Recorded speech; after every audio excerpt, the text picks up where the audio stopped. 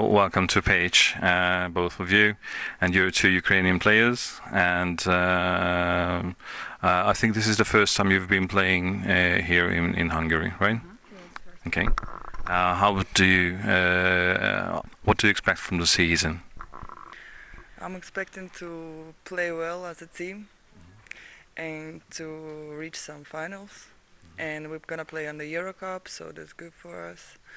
We can learn more and trying to be like a good team. Thank you. How long have you been here? Oh, I don't know. 3 weeks. 2 weeks, yeah. Oh, 3 weeks. What about the trainings? Are they just the usual stuff, or more difficult maybe?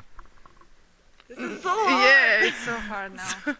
My apartment, it's so I don't know. It's like beach. We need to bit.